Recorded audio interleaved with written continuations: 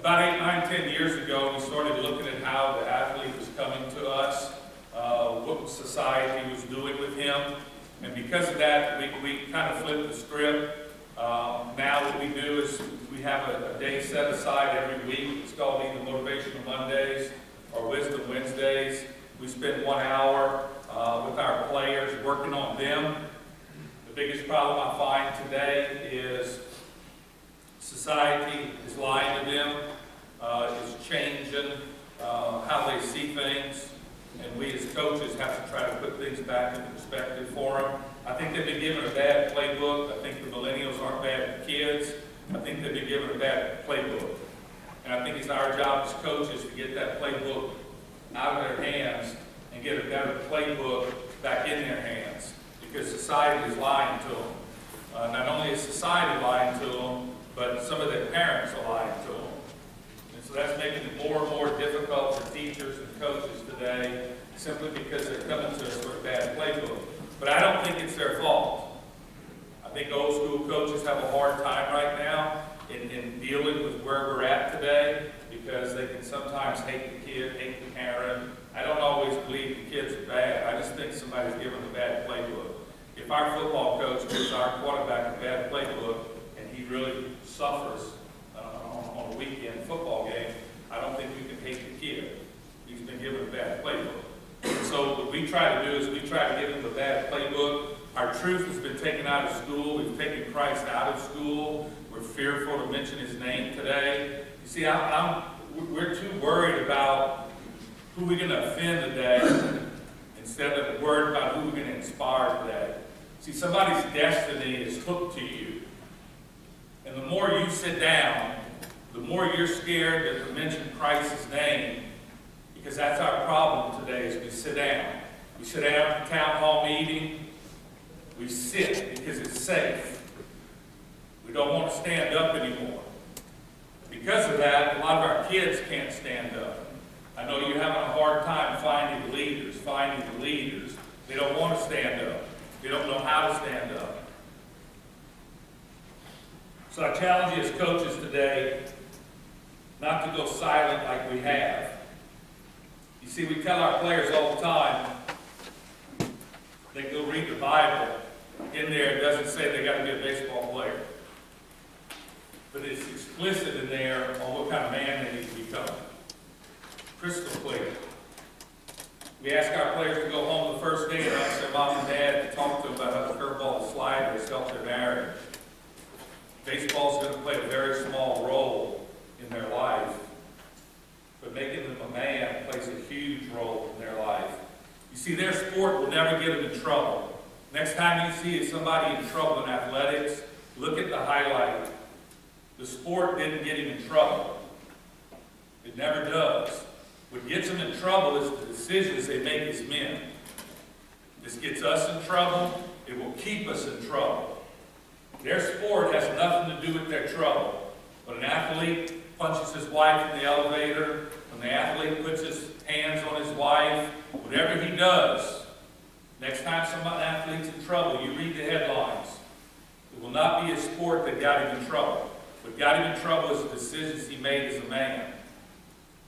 That's what gets him in trouble. And that's what keeps him in trouble. But yet every whacked out parent today has their 7-year-old a running coach, a hitting coach, a throwing coach, a fielding coach. They've got him loaded down with every coach they think he needs by the time he's 8 years old. Some of them paying $100 an hour for tutoring. When yet his sport will never get him in trouble. It will never get him in trouble. What's going to get him in trouble is who he is as a man. This is what gets us in trouble. This is what will get every one of you players in trouble. And it'll keep us in trouble. But yet, that whacked out parent has got him every coach they think he needs. The hitting coach, the running coach, the throwing coach, the fielding coach. But they will not put a dollar, $1 into a life coach. $1. We'd have way more people here today if we were talking about how to pitch, how to throw, how to run, how to hit. We'd have a lot more people here today. If one of us as coaches threw a days, I'll probably have one guy and a dog show up. Right? We put out there that we're going to teach somebody how to throw 94 by Monday. They'll be lined up at the back door, whacked out dad with his money and everything, ready to go. Right? And that's our problem today. You know, we laugh about it, but it's a shame. It's really a shame on where we're at. But let's move forward. Here's what the premise of these 7 lies. This is 31 years as a head coach. This is not something I read in the book. This is something I've seen over my 31 years. I want to start with God gives us 2 gifts.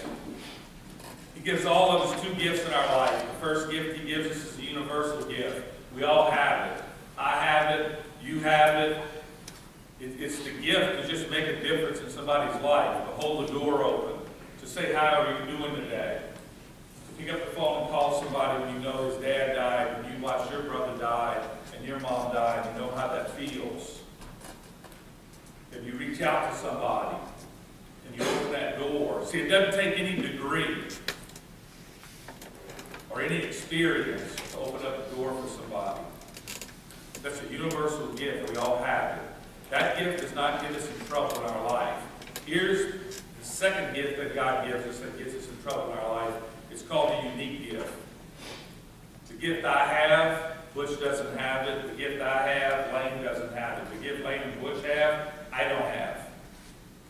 We have to dig deep and find out what is our unique gift. What's that second gift that God's given us? The reason this gift gets us in trouble is because it brings money. It can bring fame. Maybe the ability to speak. Maybe the ability to coach. Maybe you become the world's greatest lawyer. I don't know what your unique gift is, but God gave that to you to live an abundant life. So you can make money off of it. Fame can come off of it. Glory can come off of it. There's a lot of things that can come off that unique gift. That unique gift will get us in trouble if we don't know how to manage that unique gift. And so what I'm going to show you today is what happens to great coaches that get in trouble, you greatest players that get in trouble, even people in society, movie stars, actors. All of this follows any profession. But these are the 7 lies that I've seen that happen in athletics when some kid has a unique gift and he's your star pitcher, or maybe he's a star player at junior high. Whatever the case may be, you can start to see some of these 7 lies starting to show up. When you go back to work Monday, I can sit in the hallway at a junior high and I can show you a kid in which one of these lies he's already in. Just by watching his demeanor, watching how he treats people in the hallway. I can already tell what 7 lies or what lie he's living out. Because sport lies to us 7 times if we're not careful. And so I'd like to show you those today. Lie number 1, it can link our identity to a game. The worst thing you ever want to do is link your identity to a game. You can let your fans do it, your boosters do it, but once you link your identity to a game, you're going to be in some serious trouble. Because when the game leaves you, your identity is going to leave you.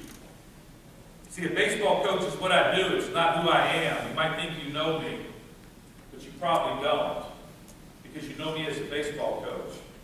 That's what I do. That's not who I am. What gets movie stars and actors, successful coaches, successful players in trouble in life is this lie number 1. They hook their identity to a game. You should never hook your identity to something that's fleeting. You should never hook your identity to something that's going to leave you.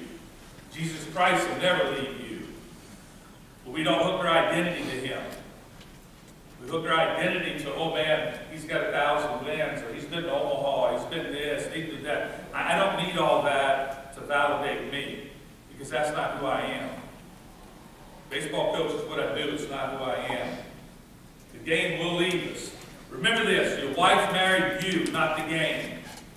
My wife, Colleen, married me. She didn't marry the game. She stuck to the game, but she didn't marry the game. Right? And this is why athletes beat their wives. In my opinion. is because once your wife sees you married to an identity instead of her, she starts to chip away at it. And man, when you chip away at a man's identity, he wants to beat his wife over it. He wants to defend himself over it because he thinks that's who he is. And I think this is why guys, especially sports and successful people, have a difficult time. It's because they link what they do to who they are. I think that's why we lose a lot of movie stars. I think that's why we lose a lot of successful people in this country. It's because what they do becomes who they are. And I think that's a dangerous place to be in your life. And I challenge you not to let your best player start to link his identity to a game, man. He's going to have a very hard time in life. See, one day I tell our players all the time they're going to have to face the Lord. When they face him, I don't think he's going to have a radar gun when they get there. I don't think he's going to have a stalker sitting over here and go, here, Johnny, throw right here. See how hard you throw. You can get in here if you throw 94, 95. But every whacked out parent already has him, at 7 years old? Throwing coach, hitting coach, fielding coach. Man, that's not what's going to get us in. You can't throw your way into heaven. You can't. You just can't. I don't think he's going to have a stopwatch and 2 traffic cones up and he's going to time you into 60 to see if you can get in. But every whacked out parent today in select baseball, which is a bad model, it's a fractured model. I don't have enough time to beat it up, but it's just